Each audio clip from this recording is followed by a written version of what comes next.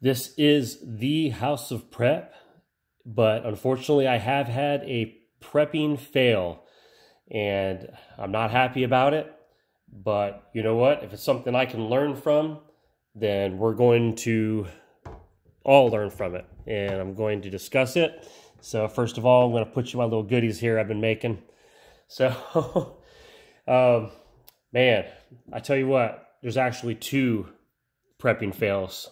All right, I admit, my name's Jerry if you haven't met me yet, but I'm admitting I had two prepping fails here back to back.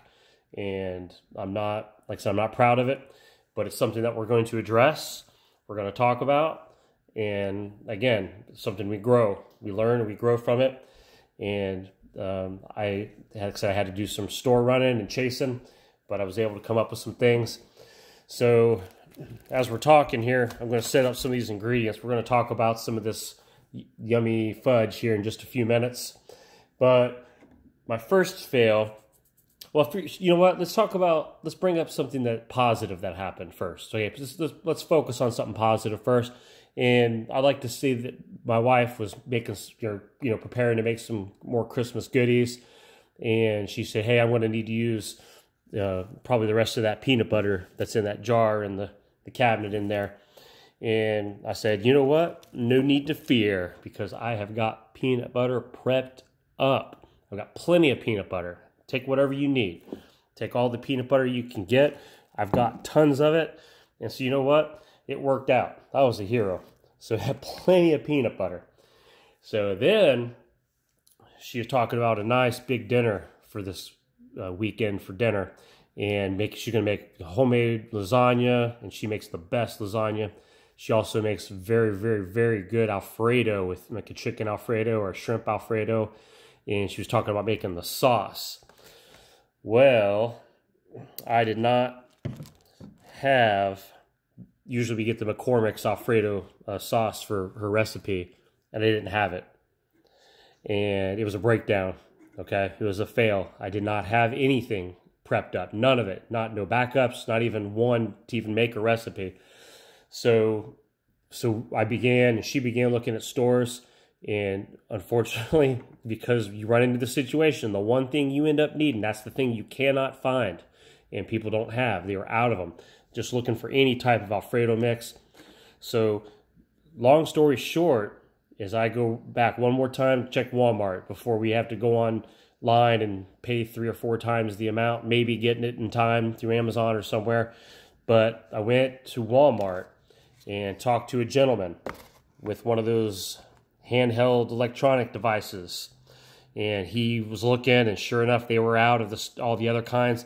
He tracked this down for me, and I have never used this before. It's pretty cool. It has it's an open flap, and I mean, you can see the seasoning through the window here. That's a pretty cool packet. I mean, usually there's just these little McCormick packs or something you rip open. Unique, right? Oh, there's a Best Buy on there too. So that's a couple years running. That's good. Hey, prepared in Canada for our Canadian friends. Look at that. Prepared in Canada. Gourmet Village. So I didn't even notice that before. Pretty cool. So I didn't get just one at that point. I went ahead and got 2, and that's really about all they had. So you talk about, wiping the sweat off your brow. This is exactly what she needed. She needed both of these for making her recipe. And man, I'm telling you what, I lucked out. And let me just say, that's an example of what happens when you don't carry at least the original item, but B, backups. This was what will end up happening. You'll have something come up, there'll be a shortage, all of a sudden there's a run on something, and you won't get what you want. Or you're stuck not getting the kind that you want, and you're having to call an audible and do something completely different. So I became very fortunate this time. And again, this was a small little illustration, but what can be used as a learning tool in case there's ever a large illustration that I don't want to be running out of things. So let that be a lesson. Okay, that's the first fail. Okay, so let's go ahead. I'm taking my medicine today. I'm going to go ahead and I'm not even going to break these up into different videos. Let's just go ahead and let's just jump right into the second fail. If you've seen my pantry, and I have some older videos where I show you pictures of my pantry, videos of my pantry, I have a really cool spice rack hanging in there, and it's stocked with all kinds of different spices and all kinds of things that you use for baking and cooking and such. Well, this is a big old bottle of some vanilla flavored, imitation vanilla extract. So I was making what you see behind us here, that fudge, and I went in getting all the ingredients laid out on the table, went to grab this bottle, and you can see by the coloring of it, it looks like it's got plenty in here.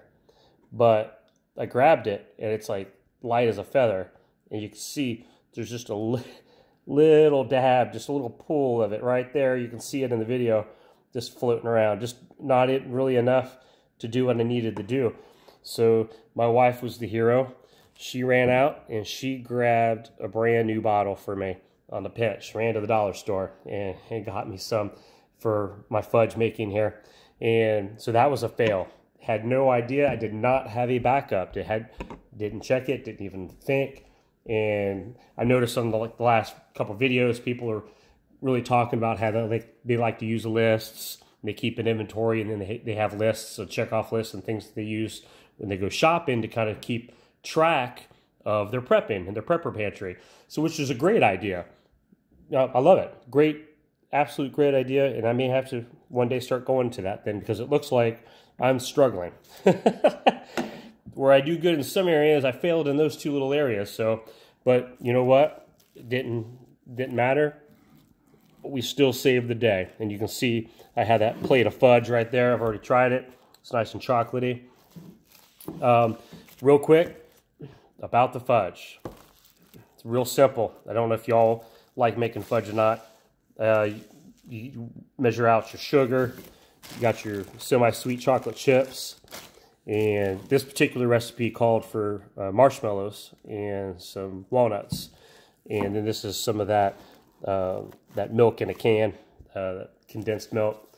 So that I don't think that one was sweetened.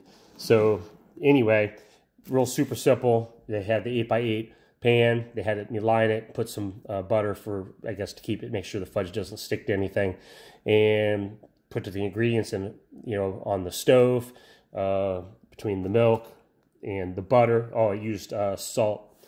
No salt butter, and I put that in the pot, melted that down, and I have enough ingredients to make another batch. So if everyone likes this, it turns out it's a winner, I can make another batch. Everything's already measured out, ready to go.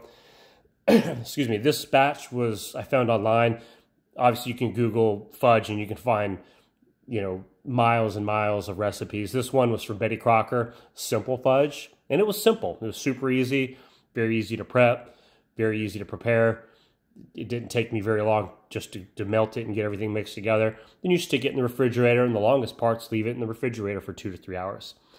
So again, that's my stories. That shows you that no matter who you are, sometimes if you're not careful, you end up getting caught.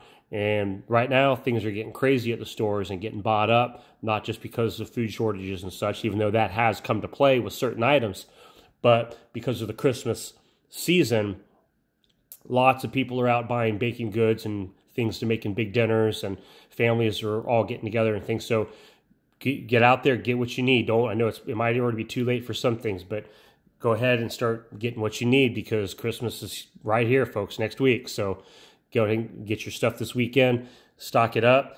Don't be like me, okay? Don't get caught. Don't be that one where you're ready to fix that big dinner and, okay, I was the one responsible for that, and oh, I dropped the ball. So don't let that be you.